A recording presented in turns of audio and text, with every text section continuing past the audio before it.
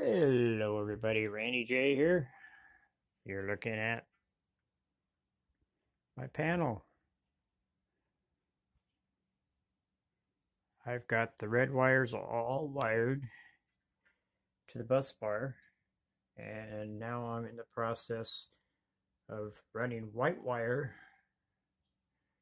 to the tracks over here.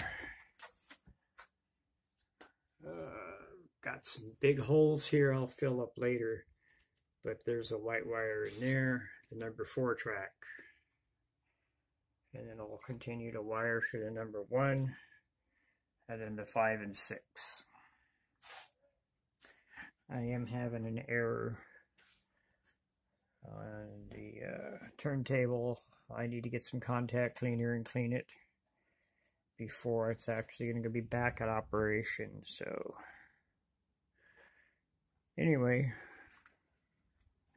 I'll show you more of this as I go along.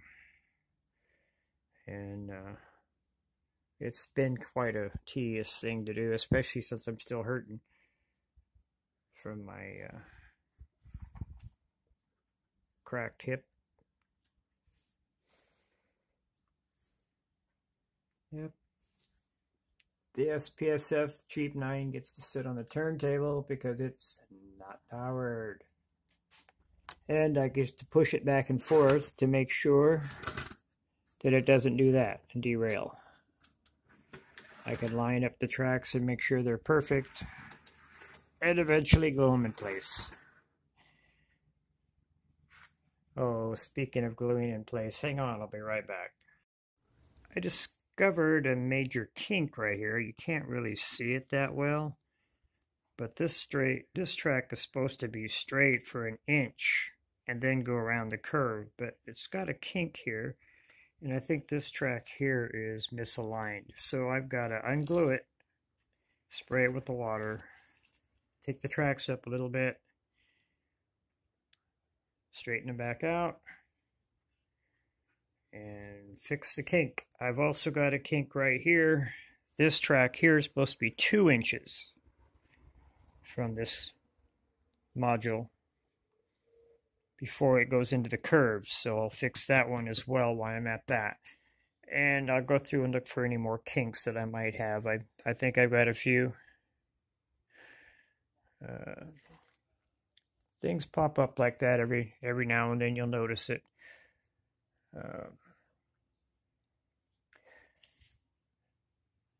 This S curve over here, this works pretty good for 4-axle units, so I'm happy with it. Now,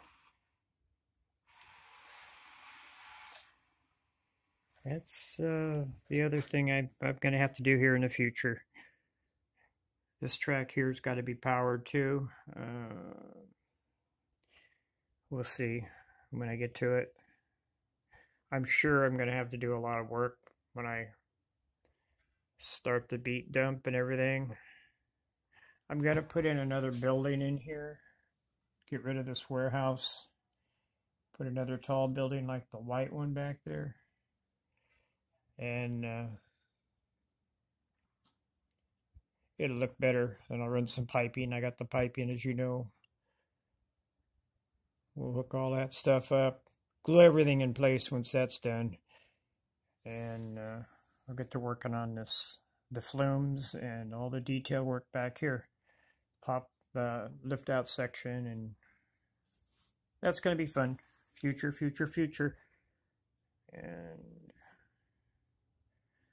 And put the cover, the hopper cars back in here for loads.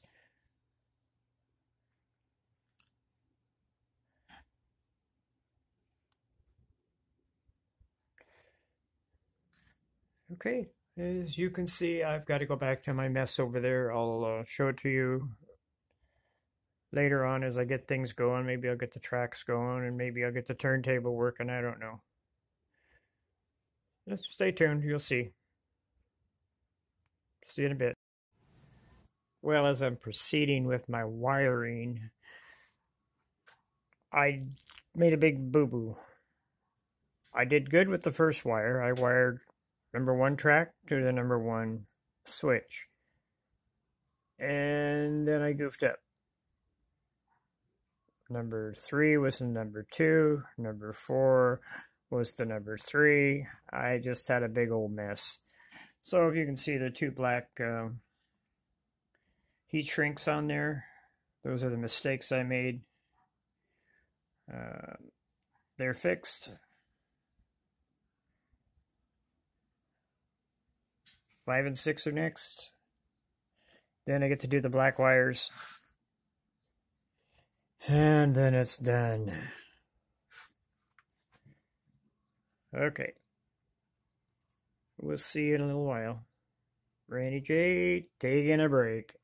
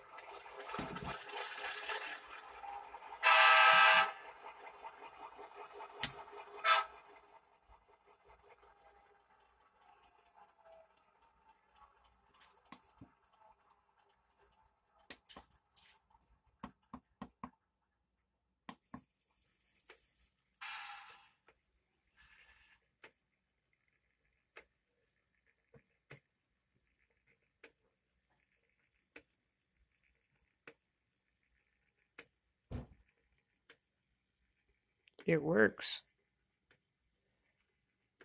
All 6 tracks are wired. Everything's working fine. You can see the turntable's working fine.